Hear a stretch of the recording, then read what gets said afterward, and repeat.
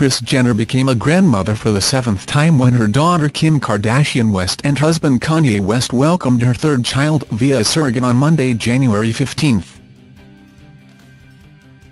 To celebrate the arrival of the little bundle of joy, the 62-year-old momager forked out a whopping $10,000 on a pricey-as-hell pushchair for the baby, who has been named Chicago. The reason for the extortionate price tag is because the Keeping Up with the Kardashians matriarch did not just buy one, but three silver cross-Balmoral prams, one which was colored white and two in the darker shade of black.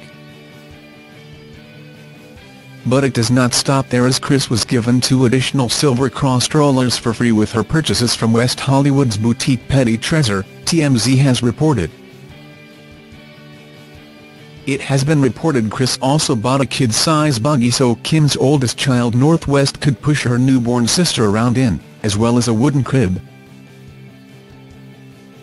Kris made sure not to leave Kim's 2-year-old son St. West out, as she purchased custom-made outfits for all of her grandchildren, including Kourtney Kardashian's brood Mason, 8, Penelope, 5, and Reign, 3, as well as Rob Kardashian's 14-month-old daughter Dream Kardashian.